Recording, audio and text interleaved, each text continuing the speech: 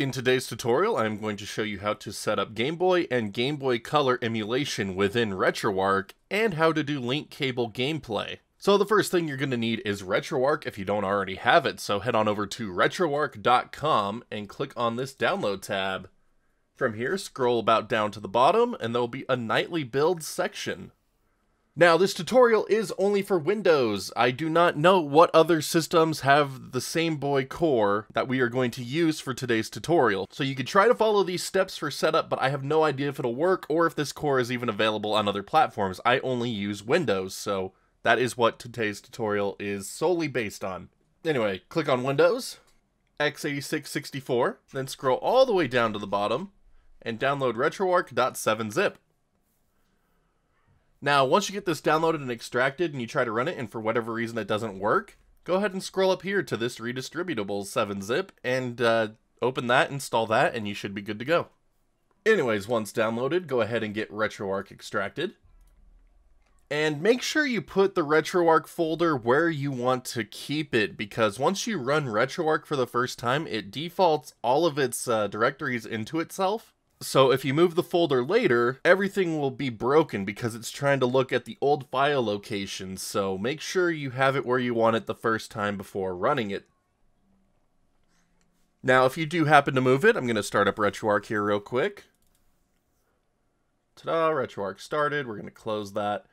If you do happen to move it, for whatever reason, you could just go ahead and delete the retroarch.config file, and it will start it from scratch. Anyways, let's go ahead and dive in and open up Retroarch. We are going to press F on our keyboard to full screen it. Now, I have a controller plugged in, so it's automatically detecting that, which is very nice.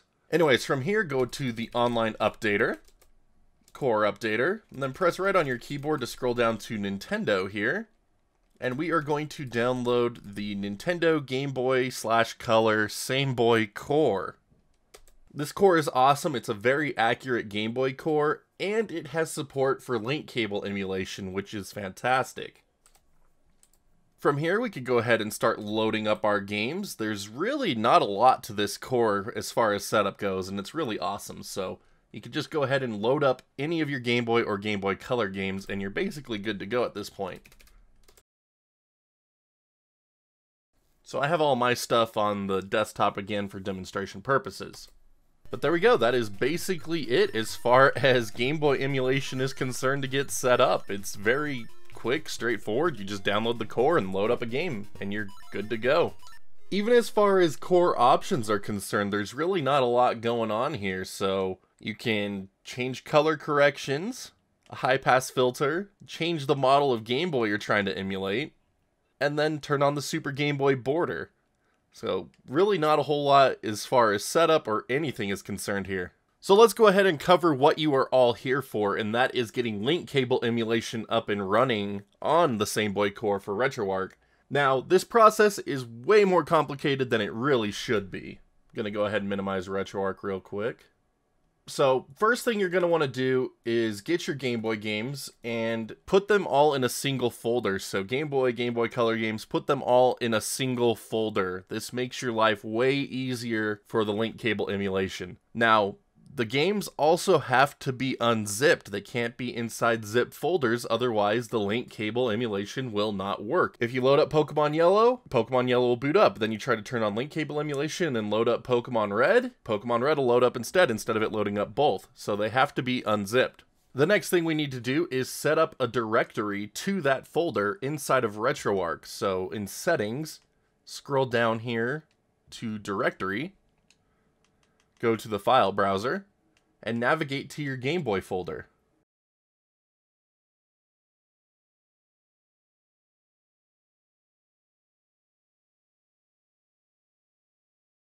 I haven't gotten it to work without doing that myself, so I hate that that is a step, but it is what it is.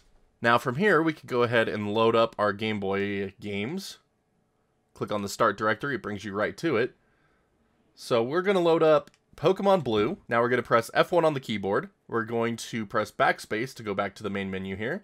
and there is a subsystems icon, and now when we click on this, load 2-player Game Boy link, current content Game Boy number 1. So this is going to be the Game Boy pack that you're inserting into the first Game Boy, so we're going to choose Pokemon Blue again.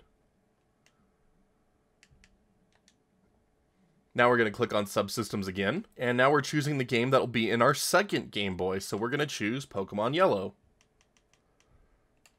And finally, we're going to click on subsystems yet again, and we're going to press the start 2-player Game Boy link once again. We can see that it has Pokemon Blue and Pokemon Yellow selected. Now both games have loaded up. Now by default, they made it so that it's a top-bottom screen split. I don't really care for that, so if we go down into our options menu, we can change that to a left-right configuration. And then you can also choose which Game Boy is outputting audio. And I'm going to go ahead and set my emulated Game Boy for Pokemon Yellow to Game Boy Color, since that's a Game Boy Color game. Now I'm going to press F1 to get out of the quick menu, and there we go. Now, I did go ahead and get my Pokemon Yellow and Blue saves off of my Game Boy cartridges, just to show link cable functionality in action. So I'm going to go ahead and put my Pokemon saves into my Retroarch saves folder.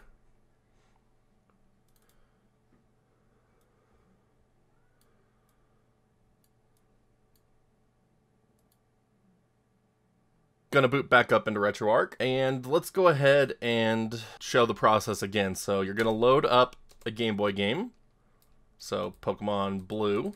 Gonna press F1 on your keyboard, press backspace, subsystems, load up Pokemon Blue again, subsystems again, load up Pokemon Yellow, subsystems again, and start the link. Now, you are going to need 2 controllers or to assign keys to both Game Boys on your keyboard. I find it easier just to use 2 controllers. In today's example, I'm going to be using 1 controller and the keyboard. So I'm going to press F1 on my keyboard, press backspace to go back to the main menu. I'm going to scroll down to settings, and then I'm going to go to input. Now I'm going to scroll down to port 1 binds, and I'm going to turn this off from the Xbox controller. This way player 1 will be assigned to the keyboard and mouse. Now I'm going to press backspace, go down to port 2 binds, and I'm going to turn on the Xbox One controller.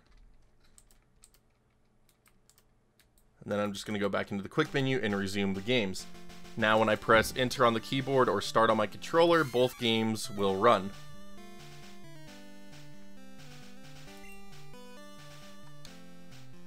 And as you can see, there are both of my Pokemon save files. And I have them both saved at the Pokemon Center just to show off the link trading in action. So let's go ahead and do this real quick.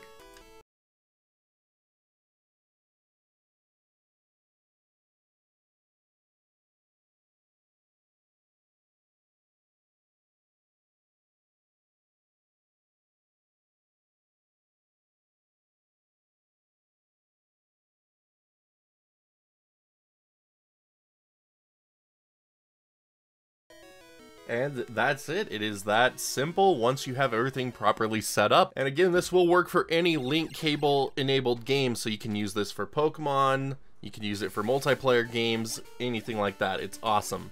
Anyways, the last thing I'm going to show you today is how to set up a Game Boy and Game Boy Color playlist for your games, because going through the file browser to start up your games really takes a lot of time and I don't like it. So we're going to go ahead and close out of the content. Go back to the main menu here, and then we're going to click on Show Desktop Menu. Now, for Game Boy and Game Boy Color games, you can make 2 separate playlists, which is what I like to do. I know we stored all of our games in the same folder, but there is a very easy way around this. So the first thing we're going to do is right-click in this white space over here, New Playlist, type in Nintendo, space, dash space, Game, space, Boy. And that gives us a nice little playlist entry with a Game Boy icon. Yay!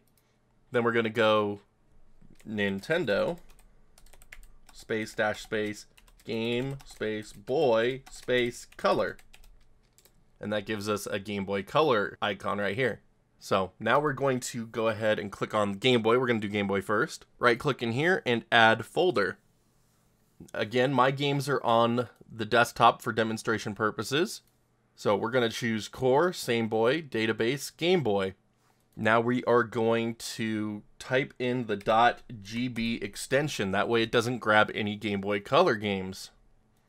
And there we go. There are my Game Boy games that I put into that folder earlier, and just the Game Boy games. Now we're going to do the same for Game Boy Color. We're going to right click in here, add folder, click on the Game Boy games folder, core, same boy, database, Game Boy Color, and we're going to add a C to this extension. And there's all the Game Boy Color games that are in that folder.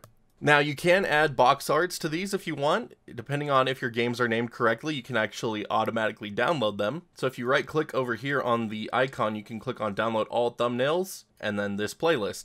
And it will try to download thumbnails if it can find them for the way your game is named. And I'm going to do the same for Game Boy. Now, as you can see, it did find all the box arts from my Game Boy games, but over on Game Boy Color, it didn't find all of them. It found a few, but it didn't find them all. Again, it can be very picky. Anyways, if this ends up happening, you could just go ahead and add in your own box art manually. I like to go to GameFAQs because they have a nice selection of user-uploaded screenshots, so you can usually find good quality box arts. So, Pokemon Yellow, for example, just going to go ahead and save this image to my desktop. Close out of that. Now I'm going to select Pokemon Yellow in my playlist.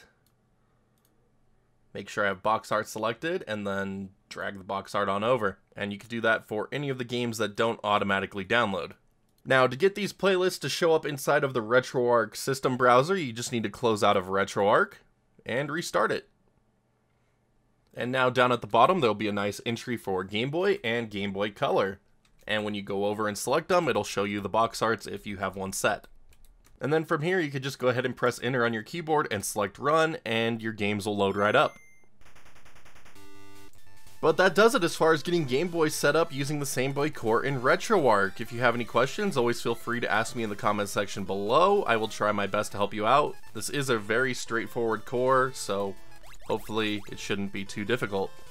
And as always, thank you so much for watching today's video. I can't express enough how much you guys help me out just by watching these tutorials, any of my reviews, anything like that on the channel. So if you haven't already, make sure you hit that sub button, that like-dislike button, just depending on how much you like today's tutorial.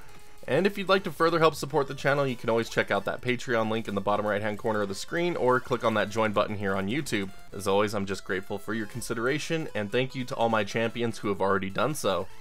But anyways, that's going to be it for me for today, so until next time, stay awesome, and we will see you all back next video.